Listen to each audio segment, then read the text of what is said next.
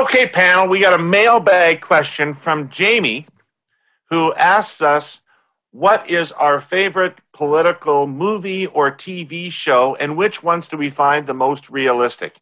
I have a hard, ugly view on this, and I'll save it for last. Scott, go ahead.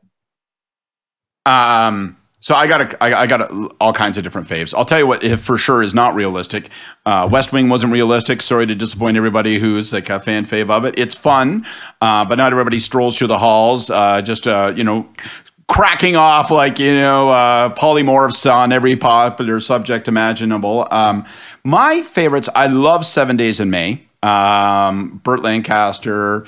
Frederick March, great old flick, Cold War thriller, and it was written by Rod Serling, and I'm a gigantic Rod Serling fan. I'm a gigantic Twilight Zone fan. All of my kids have watched the entire series with me, but my actual favorite is 13 Days, which maybe breaks the rule because it's kind of a docudrama. Like it's a movie, it's a full-fledged movie, but it charts the 13 days of the Cuban Missile Crisis, and the reason I love it, because it's all about us, guys. The reason I love it is that the whole movie is a testament to political advisors and the political level. You've got the establishment of the military, the establishment of the diplomatic corps, all lined up saying, blow Cuba to bits, start Third World War, let's go in guns a-blazing, Curtis LeMay like a lunatic, and you've got JFK, RFK, and even, God help us, even Kenny O'Donnell as portrayed by Kevin Costner,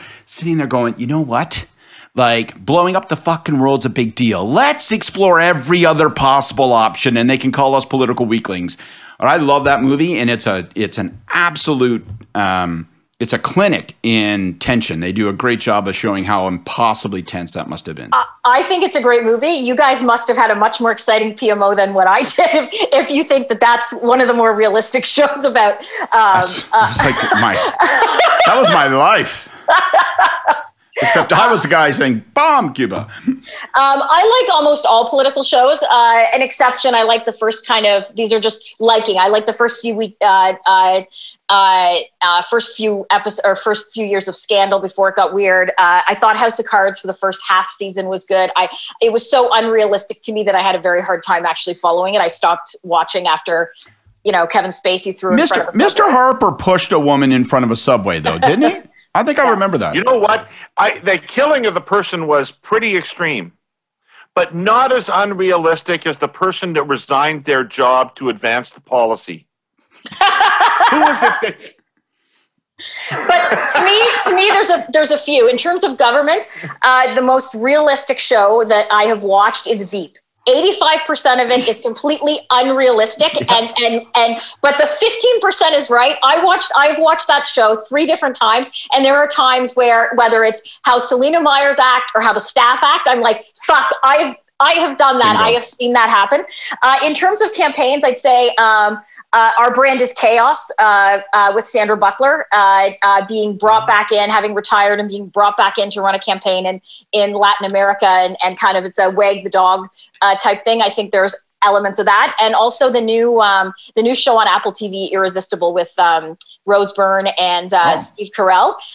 There are parts of it. It's another one that's kind of funny, but there are parts of it that, unless you're really I think that there are parts that if you've been in politics, you appreciate it a bit more, like trying to, get cows to do something in a photo op behind someone announcing their candidacy. Like, can you move the cows to the left kind of thing. So those are kind of my favorites. All right, well, I'm going to take this opportunity to rant against Aaron Sorkin, who I think has done more disservice to actual liberals practicing politics than any other single fucking person, right? All these Aaron's, West Wing, American President, all these movies and TV shows are so crazy unrealistic about what it is to try to actually advance policy in the world and in politics. And, it leads people to the idea that all you have to do is have the right virtues, have the right belief systems, and stand for them, and everything will fucking happen for you. Well, it doesn't work that way, and you have to put a lot of water in your wine. And if liberals haven't been liked Clinton or liked Obama and all that, it's partly because Aaron Sorkin has given them an unreasonable comparison. So I love Veep. Veep. If people haven't watched Veep, you have to watch Veep. That's the fucking end of it.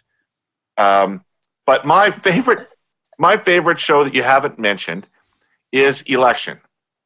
Yeah, with Reese Witherspoon and Matthew Broderick. Yeah. About the Reese Witherspoon plays Tracy Flick, and if Tracy Flick isn't the exemplar of the stereotype of all women in politics since then, it's incredible what kind of a character they created there that has such resonance. And anyway, it's a hell of a movie. Funny and sad, and it's got lots of little political lessons along the way. So there you go. That's my political movie, along with, of course, Veep. 13 Days Overrun. No way. Let Hurley be Hurley. That little guy, that little guy overstated his story completely, right? The guy that was played by Kenny O'Donnell's part is wildly exaggerated. Yeah, Kenny O'Donnell was Kenny O'Donnell plus RFK. RFK saved the world there.